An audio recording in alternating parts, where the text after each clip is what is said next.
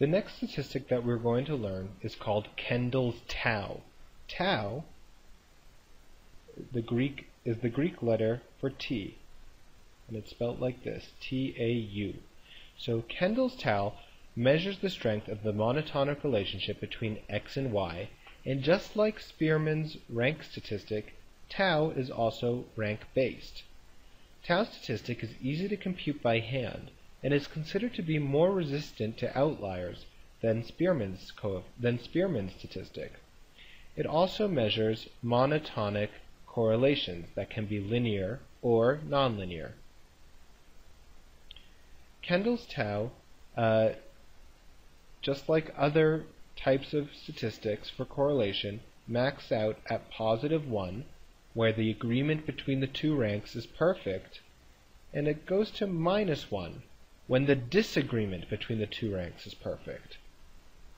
We calculate tau based on a ratio on top of something called C, which is the number of concordant pairs in the dataset, and D, the number of discordant pairs in the dataset. And I think it's easiest to describe what C and D are on the next slide.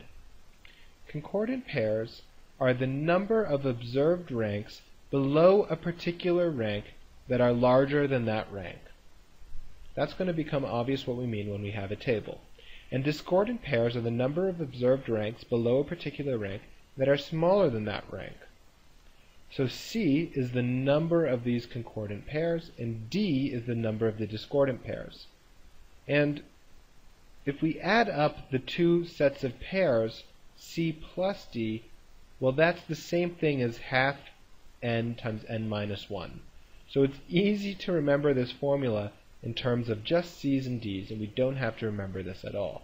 So we just have C minus D over C plus D. Now let's see what these C and D's actually mean. Here is a table of AQI and population. I've ranked the cities based on one of the variables, AQI. In order to calculate the number of concordant pairs, what we are going to do is for each observation in this table, look down the population rankings and count how many observations there are that have a higher ranking than the row that you're on, than the ranking associated with the row that you're on. So in this case, the ranking for population is 3. And we have 1, 2, 3, 4, 5, 6, 7 observations below this level that have ranks higher than 3. In this case, the rank is 9. And we only have one observation, this one, that has a higher ranking. Here the ranking is 2. We have 1, 2, 3, 4, 5, 6 observations. And we are going to keep filling out this table in the same way. So we have 2 observations greater than 7, 2 ranks greater than 8, 4 below this one, then 3. There's 2 observations greater than 5 below 5, so that's 2. And then here we don't have any. And here, by definition, the last row is always going to be 0. When we sum up all of the CIs, we get our capital C. C equals 26. So there's 26 concordant pairs. Now let's do the discordant pairs. In this case, we're doing the same thing as before. We're just looking for observations below that ranking that are less than that ranking. So here the rank is 3, and we have 2 observations, 1, 2, that are below it. Here the rank is 9. We have 1, 2, 3, 4, 5, 6, 7 below that. Here the rank is 2, and we only have 1 rank below it in the table. Here the rank is 7, and if we look below this, we have 1, 2, 3, 4. So we fill out the rest of the table as such. And when we sum up the discordant pairs, we get capital D equals 19. So now let's go back to our formula over here. We have C minus D over C plus D. So C is 26 and D is 19. So we have tau equals 26 minus 19 over 26 plus 19, which is just 26 minus 19, which is just 7 over 26 plus 19, 35, which equals 0.2, 1/5.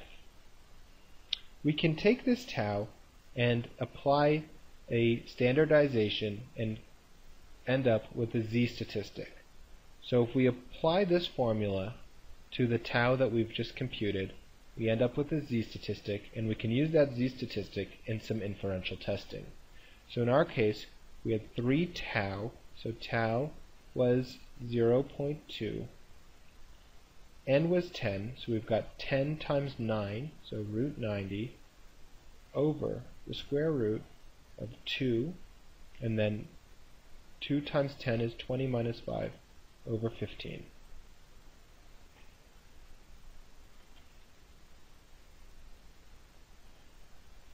And when we calculate all of this out, we get 0.808. And this is a z-score.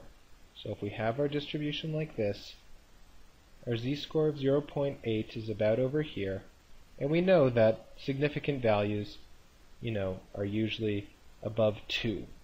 So this is in the zone of acceptance.